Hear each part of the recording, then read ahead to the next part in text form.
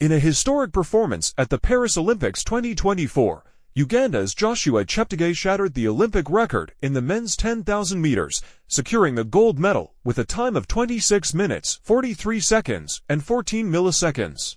This remarkable achievement took place at the Stade de France, where Cheptegei outpaced a competitive field to claim his first Olympic gold in this event.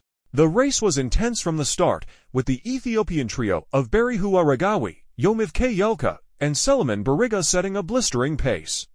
However, Cheptegei timed his attack perfectly, making his decisive move with 600 meters to go. He surged ahead, leaving his competitors behind and crossing the finish line in record time. Cheptegei's victory is a significant milestone in his illustrious career, adding to his 3 world titles. His performance not only broke the previous Olympic record set by Kenenisa Bekele 16 years ago, but also solidified his status as one of the greatest long-distance runners of all time.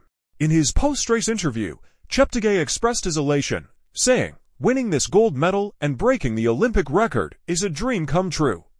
I have worked incredibly hard for this moment, and I am grateful for the support of my team and my country."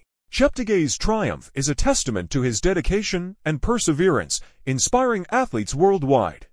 His record-breaking run will be remembered as one of the highlights of the Paris Olympics 2024. Stay tuned for more updates and highlights from the Paris Olympics 2024.